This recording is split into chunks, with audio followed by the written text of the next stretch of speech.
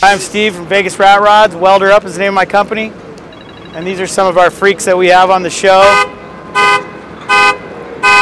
Yeah. Okay, anyway, this is the original diesel rat rod that we had. I've kind of gone through that and redid it this year on TV. This is a new creation that we did based on a kind of a train theme. It's got a 4-cylinder Cummins twin turbo motor in it, turbo 400.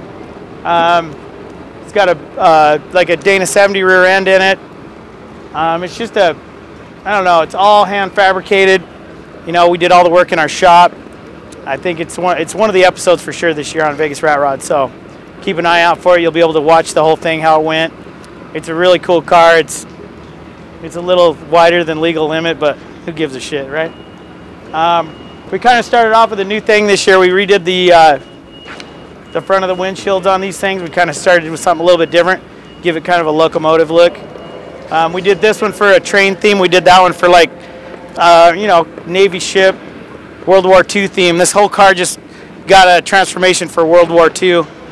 My grandpa was a gunner on a destroyer ship, and I based the thing around the World War II vet. So pretty special build, special car to me. We stepped the motor up, makes about 1,250 horse on fuel. We got 6 different lines of nitrous going in this thing. It makes about 1,600 horse on nitrous. Pretty impressive car, a lot of fun. So, I don't know, check us out. Keep watching Vegas Rat Rods, you'll see all this stuff.